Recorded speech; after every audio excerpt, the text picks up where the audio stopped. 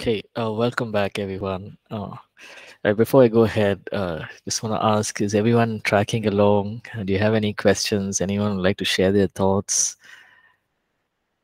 No, I've been speaking a lot. Anyone would like to? Do you have any questions, or you'd like to share your thoughts?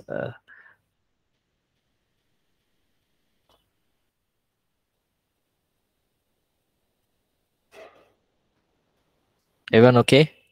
You're able to track along? You're able to follow? Just give me a thumbs up to. What about the others? Everyone okay? Please let me know if I'm going too fast, or if you have any questions, just feel free to stop me, right? Okay, shall we continue then?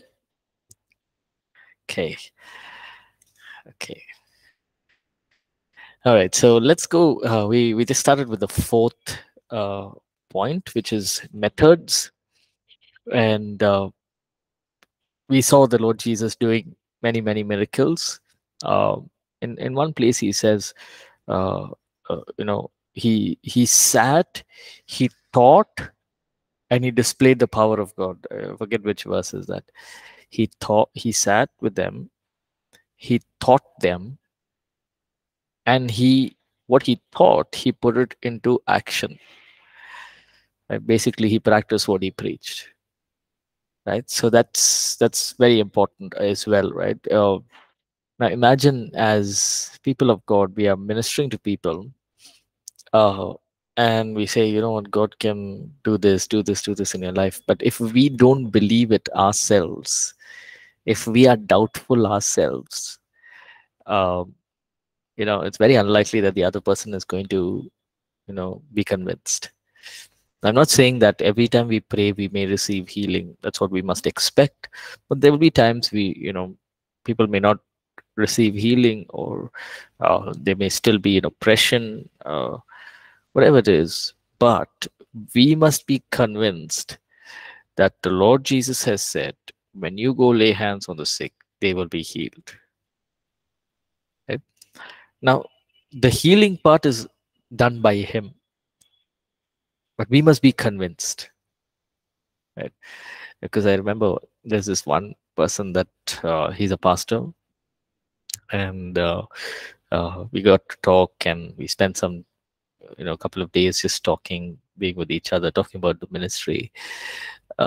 This many years back, and he mentioned this. He said, every time I pray for people who are sick, they have really not received healing, or it's just been the same, and they have questioned his ability or integrity as a pastor. So he was very sad about it, right? And what he realized was, many people from his ministry or the church were going to these healing crusades or healing evangelists, and they would be part of those other churches, and eventually a lot of members from his church left, right? And it's very sad, right? Especially as pastors, if we see people move out, and if it's they move out because they're not receiving healing, or because they are not, they're praying for something and the pastor's not able to pray and bring healing, it's very painful. Right? We may go up to God and say, God, you brought them, now see, you didn't heal them, now they gone back. Remember, as believers, not only pastors, but all of us as believers, that's why we started this course, right? We started, every time we say, remember your identity in Christ, right? Your identity in Christ is not pastor. That's your calling, right? Your identity in Christ is not evangelist. That's a calling. The Lord Jesus, his identity was not the fivefold ministry, all five of them. No. His identity was, he was the Son of God. Right? And so when we do ministry out of that, understanding, everything will change. Now we must pursue, right? Now, if, for example, we're in ministry, we must pursue God. Say, God, let there be healings, let there be miracles, let there be the gifts of the Spirit, prophecies, word of knowledge. Right? We must pursue it, right? And we must continue to pursue it. Right? Something that I personally am, just pursuing every day is to flow in the prophetic, and to flow in the gift of word of knowledge. And especially as evangelists, I've seen that word of knowledge is really helpful, and it's a beautiful gift. They'll say, hey, how did you know I'm going through this problem? And it just opens doors to bring out the message of Christ. But these are things that we use, these are extra tools, but that should not become our identity. Only if there's prophecy I can minister to people. If there's no prophecy, then I'll just keep quiet. Or only if there's healing, if I'm sure that this person will receive healing, then I will minister. Now that is a wrong attitude. That's why Romans, we read first Romans 1:16. It is the power of God unto salvation. That is the gospel, not healing. It doesn't say the miracles is the power of God to, or the testimony, your testimony is the power of God unto salvation. Does it say that? No. So the methods, or the ways in which we minister to people may be different, but the outcome will be signs, wonders, and miracles. We have to pursue it, right? It's not just going to happen overnight, right? The Lord Jesus himself set himself, right? He went away every morning and he prayed, and he asked God, he asked the Father to anoint him. That is why demons came running and fell at his feet. Do you think Jesus would have gone early morning to pray and he said, okay, Father, anyways, I was with you. So, just wherever I go, you just be there with me. And maybe spend 15 minutes in prayer, and then spend the remaining time, just relaxing by the beach in the Sea of Galilee. No, he would have been intense in his prayer. The Garden of Gethsemane, what was he doing? He was intense in his prayer. So for us to see results, we have to walk and we have to go through that process, right? If you're not seeing results, one, you can change the way you're doing things, right? And or two, you just pursue on. If you're doing it the right way, you pursue on, right? And in ministry, we all need to make changes, right? I remember, the way I used to read the Bible, and over the years I've changed the way I read the Bible. Is the Bible the same? Yes. Is the method of reading the Bible the same, or the process? No, it's different. I may now, there are many tools online which we all can access, but does the same power exist in these words? Yes. I can use the NKJV, I can use the American Standard Version, or I can use a commentary, I can use anything, but the power of that word doesn't change. The way I'm studying the Bible doesn't change. It changes, but I hope you're getting what I'm saying, right? The word does not change, and we see that going through all through in the early church, right? Jesus, the disciples went about, they went everywhere. Now we have an account of Apostle Paul, Peter, and all the things that happened, but the other disciples went out. They, to the Corinth, to the church in Corinth, he says, the gifts of the Spirit were manifesting. Every gift was manifesting. So I'm sure there were healings and miracles. I'm sure there were prophetic words and words of knowledge, words of wisdom. It was there, right? And so, as evangelists, right, as people who will evangelize, eventually we will evangelize. Let us remember that when we are empowered, like, the method could be little different, but the outcome must be signs, miracles, and wonders.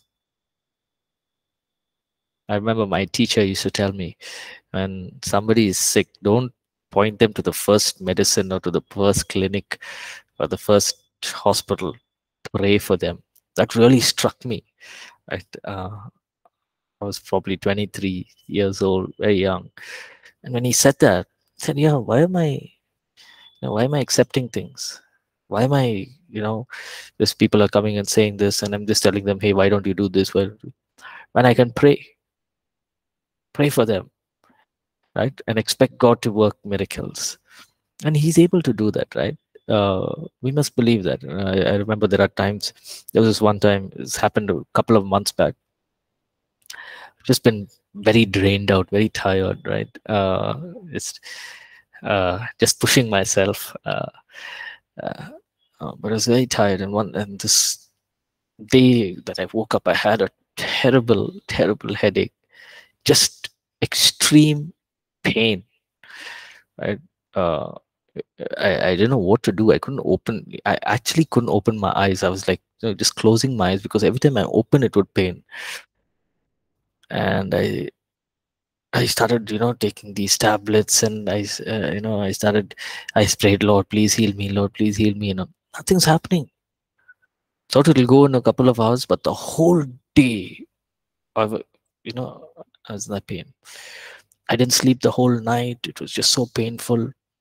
Woke up in the morning, just, that very weird feeling, and the headache was even worse because I didn't sleep. And I remember just sitting and I said, God, why is this happening? And I felt the Holy Spirit tell me something. Do you have authority? I said, yes, of course have authority, Lord. It was like, the Holy Spirit was asking me, do you have authority? I said, yes. They're not using it. You have prayed for people who are sick. You have prayed for people who have got healed, and they've got healed. You have seen miracles in your own eyes, but you're not using that authority.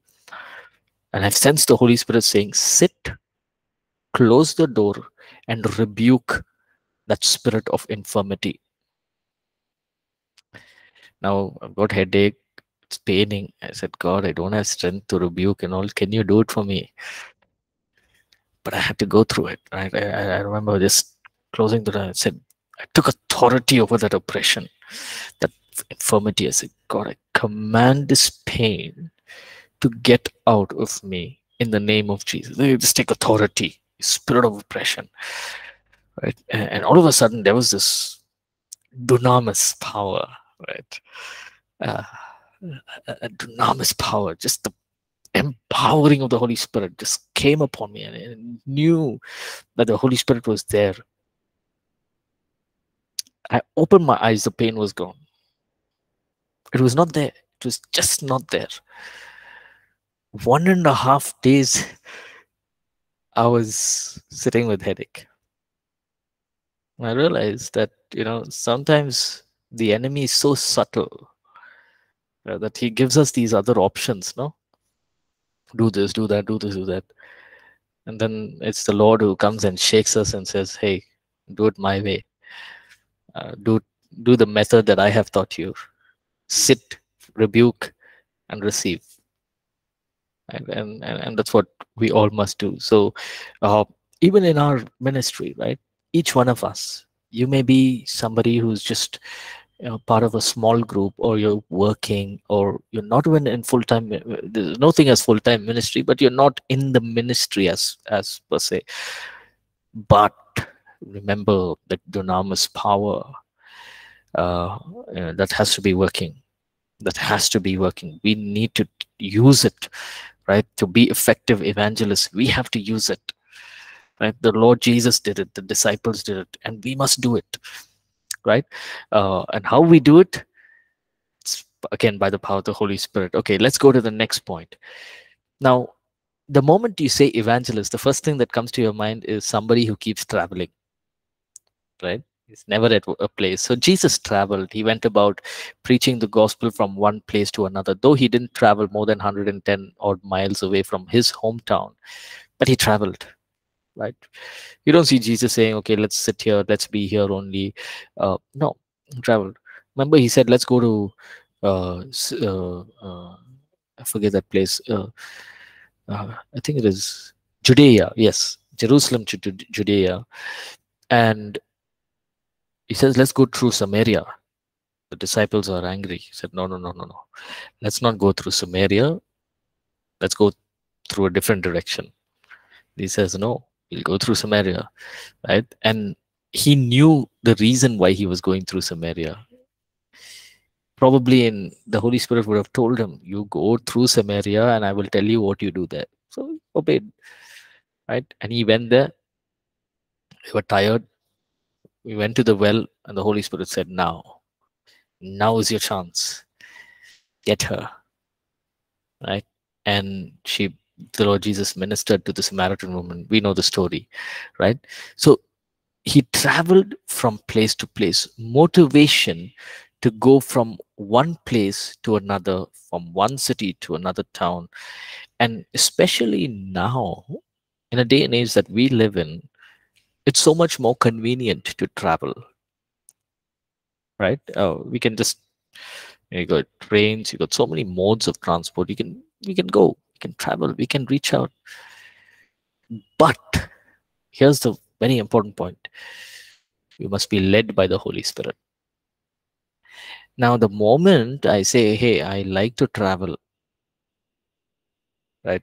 I like to go on the train, I like to go on the plane, and I like to, I like it when I go on stage and there are people there and they're watching, and the moment that becomes the center, then we will fail, right?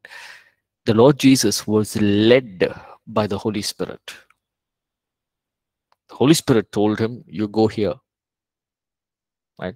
The Holy Spirit led him to the desert also to be tempted.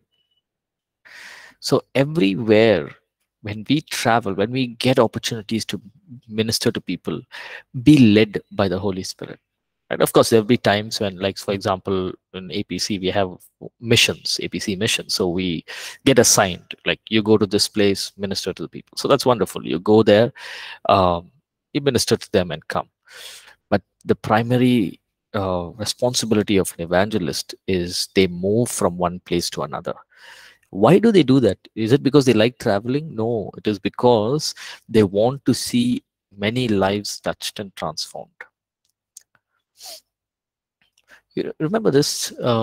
Jesus says, a prophet is not honored in his own home. So did Jesus not come back to Nazareth? Of course he did. Did he not minister to the Jews there? He did. And he didn't say, oh no, I'm not honored there, so I will not go there. He said, I'm not honored right now here, so I'll go to another place, I'll minister, I'll come back. Right? So when as evangelists, there will be this, one of the things as an evangelist is it can get really tiresome, because imagine traveling itself is tiring. And after traveling, you're like, oh man, now I have to preach, I have to spend time with God. So it's not easy, right? uh, but now, with the comforts that are available, it's all right. But that's something that we must do. Every calling comes with a responsibility. Yes, remember that. Every calling or every gifting comes with a responsibility. If God has called you to be an evangelist or a pastor or a working professional, a homemaker, or a businessman, whatever God has called you to be, whatever that is, there's a responsibility added to it. Now, just because we're a pastor doesn't mean we just tell everyone what to do. We come on Sundays, preach, and go. No, there's so much. There's so much of responsibilities, right? So we must be willing to, take those responsibilities, even as we travel and we do the thing that God has called us for. Next one is challenges. Let's read Mark chapter 6, verse 5 and 6. Mark chapter 6, 5 and 6. Anybody can read. Now he could do no mighty work there, except that he laid his hands on a few sick people and healed them, and he marveled because of their unbelief. Then he went about the villages in a circuit teaching. Yeah, thank you, Rosalind. Let's also read Matthew chapter 13 and 58.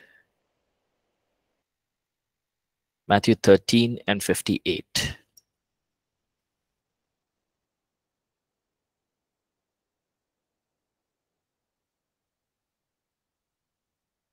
13, does Now it he have? did not Sorry. now he now he did not do many mighty works there because of their unbelief.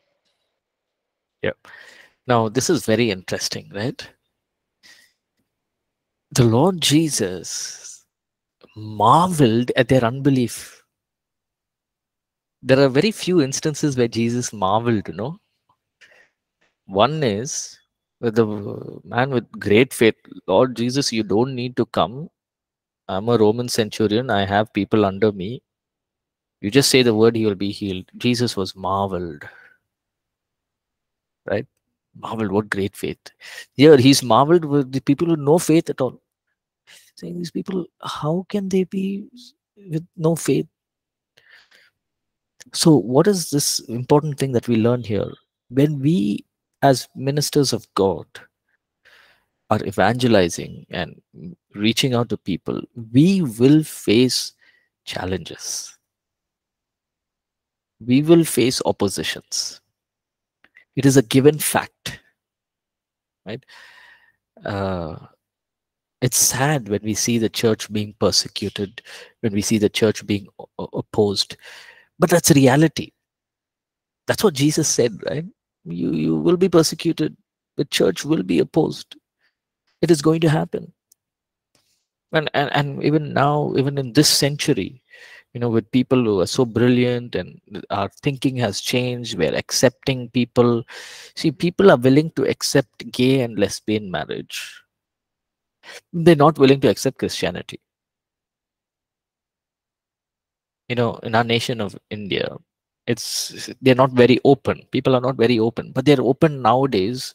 This whole thing of gay and lesbian is open, right? But if you say Jesus, it's not open. No, you can't tell about Jesus. But if you tell people I'm gay, that's okay. That's all right. The things that are happening. I was just reading the news, and a couple of there's a school in our nation. I'll leave the name of the city unnamed. But what happened was, uh, it was a co-ed school, and during the break, uh, there were boys and girls, and only boys and only girls, and they were having affairs and they loved each other and all of that. And somehow CCTV cameras caught all of that, and the principal had called. I'm reading this, it's in the news. Principal had called the parents, and the parents said, I know, it's okay, we have to accept them how they are. Because the principal was good enough to say, okay, you're expelled. But that's what's happening. They said, I know. There was no opposition, right? But in the ministry there will be challenges. Apostle Paul went through, he puts a whole list there. No, he was bruised, I was shipwrecked, I was beaten, I was these are the things that happened to me, and he gives that whole list.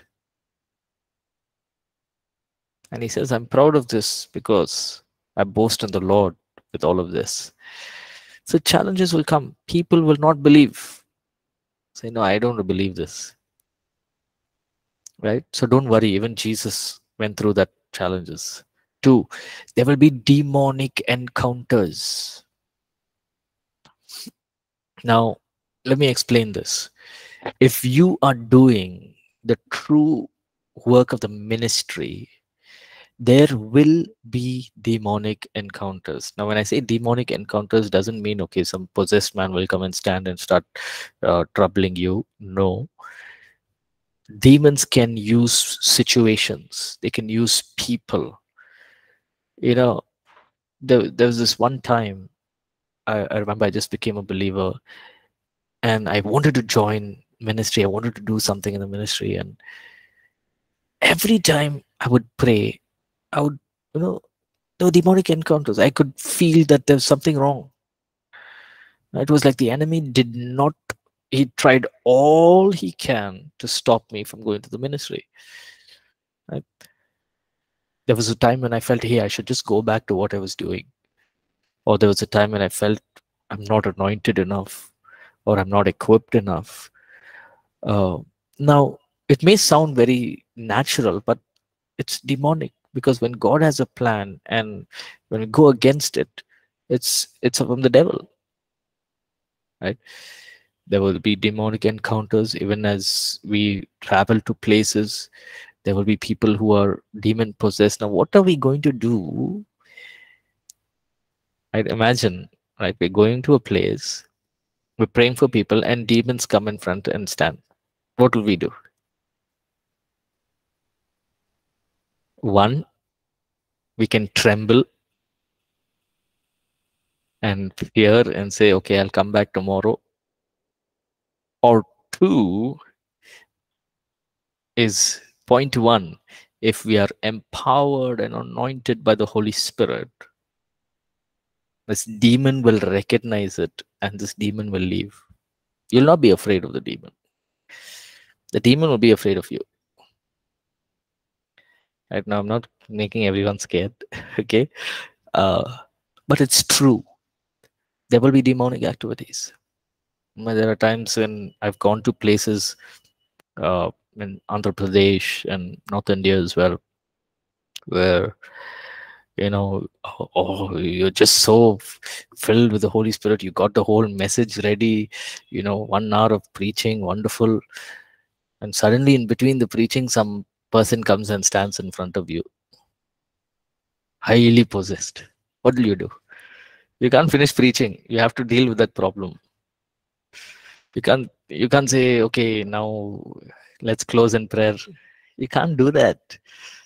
You have to deal with it. Now, if we've not spent our time in the secret place, the devil will know, this fellow, I know where to catch him. Right? Uh, that's why the first point, empowering, is very important. Do not go out on your own strength. Remember what happened to those sons of Sceva? Hey, I'll also go and deliver demons. In the same method, what Father, in the name of Jesus, come out. So demons replied back.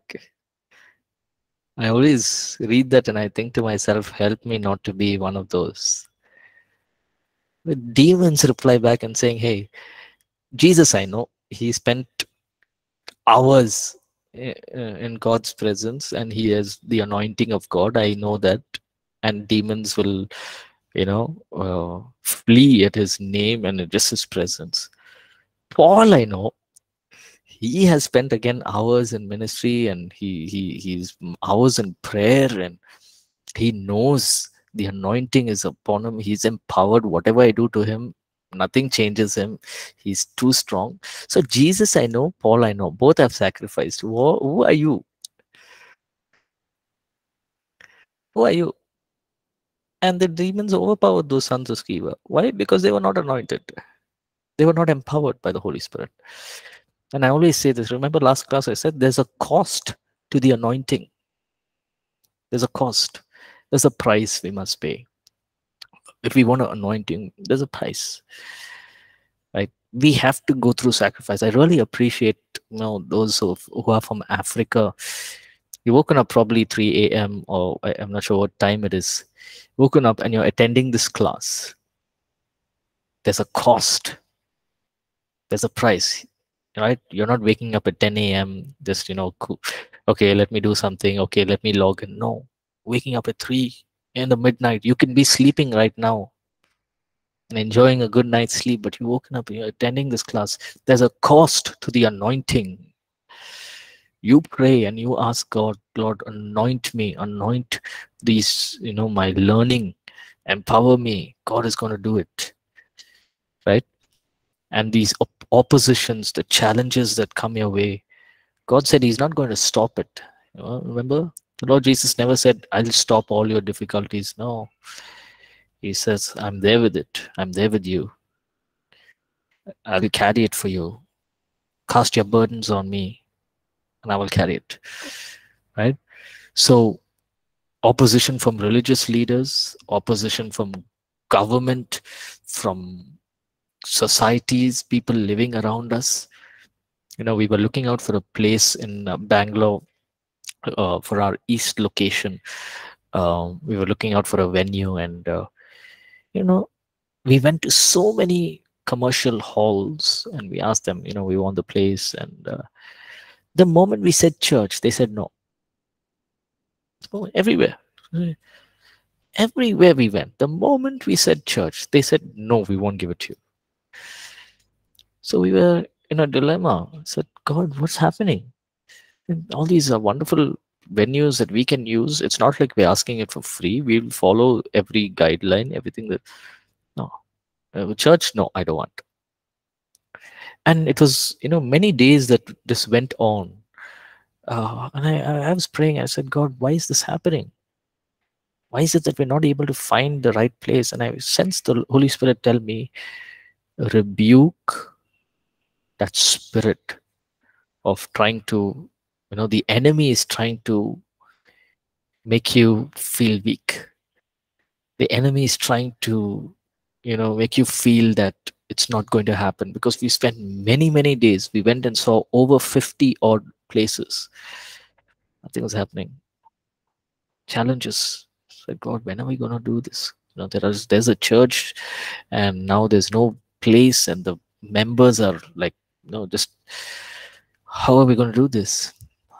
And I remember that day, I was just crying and praying. I said, God, it's not because I want church to start so that I can start preaching, and it's not about that, but this is your body. You think, and I was basically complaining to God. I was saying, God, in the whole of Bangalore, you're saying there's no place for your people, for your church. And people, the Bible says that heaven is your throne room, and the earth is your footstool. And you're saying in your footstool there's no place for who? For your body?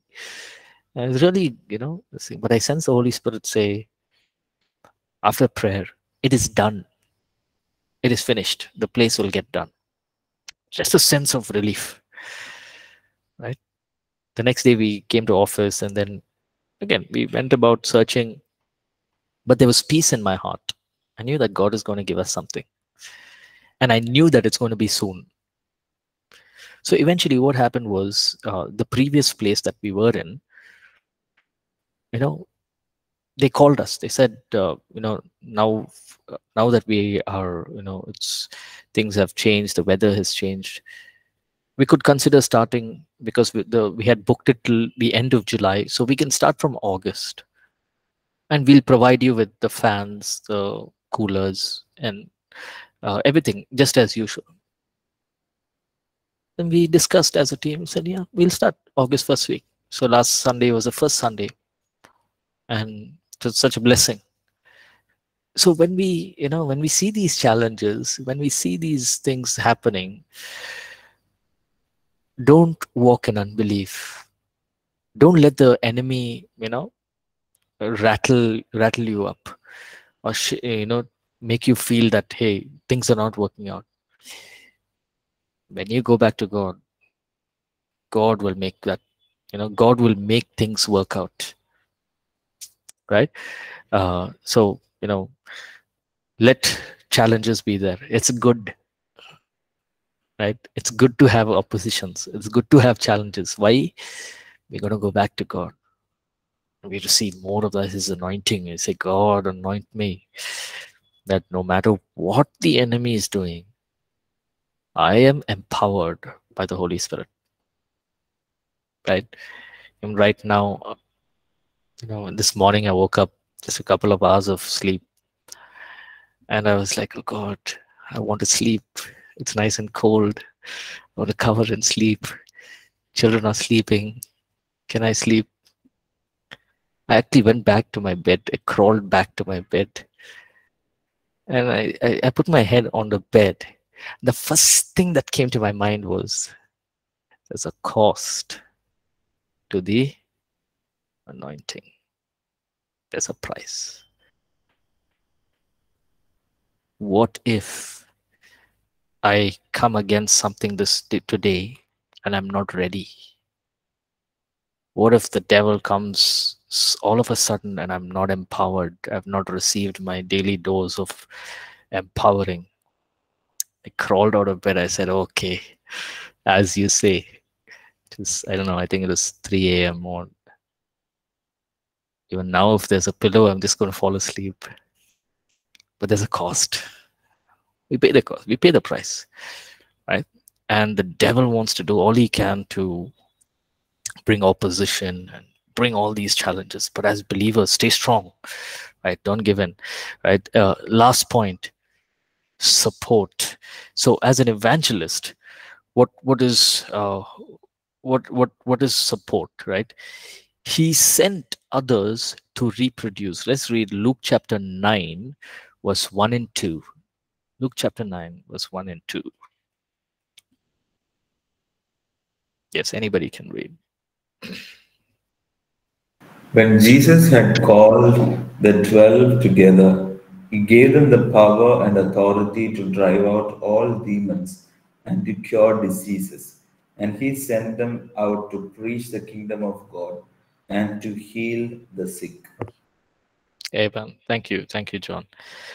So he sent them out to reproduce what he did, right?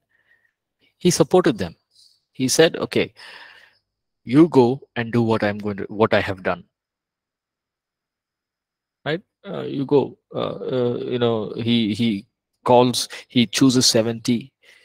He divides them into teams of 2, and he says, go.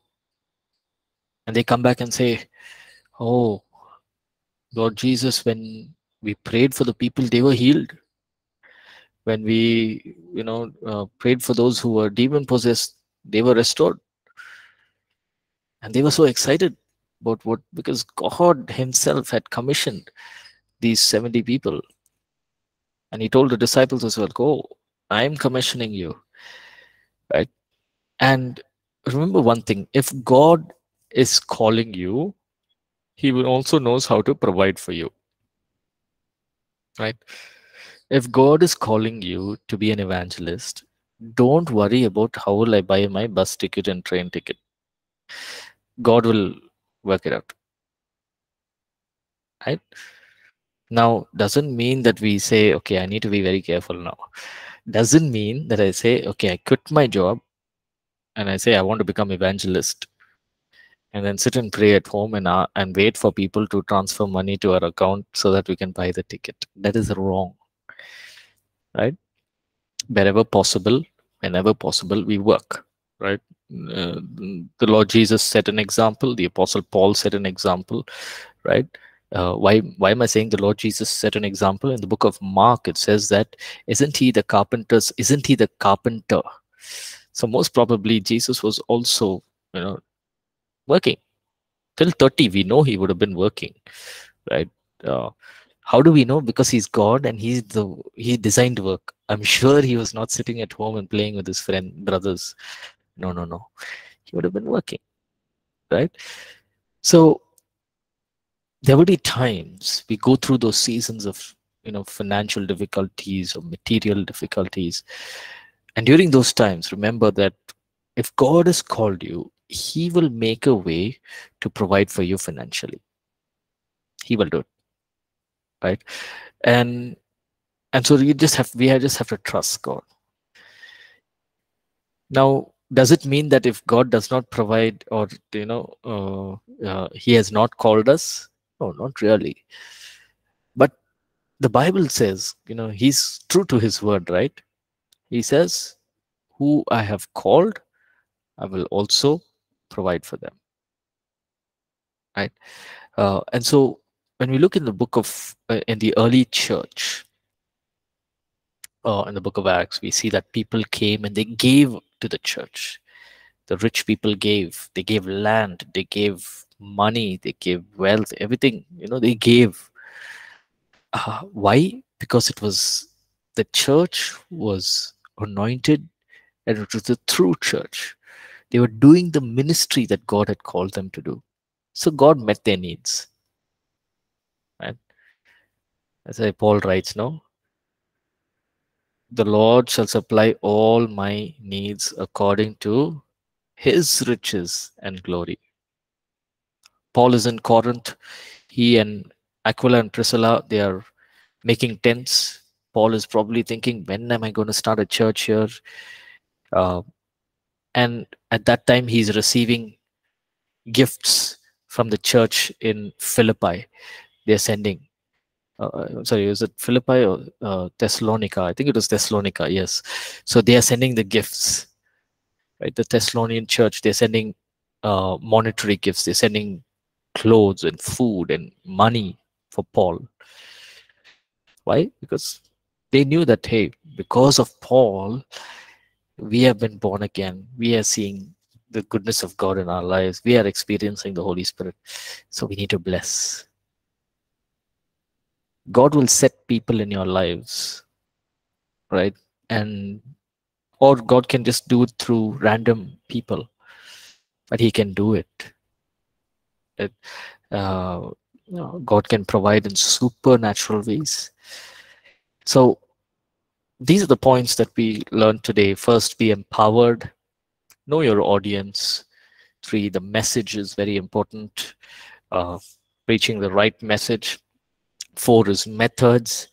As an evangelist, you travel around. And when you travel around, there's going to be challenges and oppositions. And remember that your true support is from God, and God will use people to meet your needs. So we must model ourselves after the life of Jesus, our Lord. And then we got wonderful examples from the Bible as well, like the great apostle Paul and many other apostles. Pray that, that we will be good evangelists, faithful evangelists, evangelizing to people, reaching the gospel. Right. So let's stop here. Any questions? Anybody have any questions? Any thoughts you would like to share? No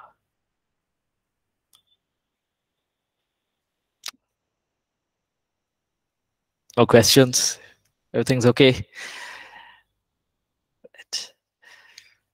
Okay. All right. So what we'll do is next week we'll get into the evangelist in the early church. So let's look at in the early church what the evangelists would do. And we know that the church in Antioch reproduced many evangelists and prophets and apostles. So the work just increased there. So we can learn more on that next week.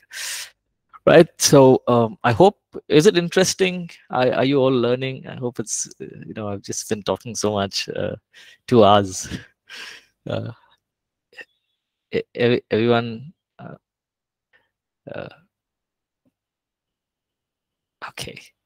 All right. So let's close in prayer. Maybe any one of us can just pray and we'll close. Anybody can pray.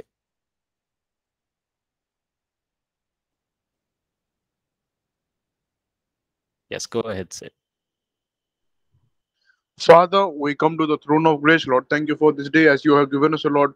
Lord, whatever we have learned about doing ministry, O Lord, Lord, protect us and provide us, Lord. The knowledge which Pastor Paul has shared with us, Lord, it should not be wasted, but it should be used for the kingdom expansion, and all glory be given to you, O Lord. Lord, thank you for this day as we are learning about the word, Lord.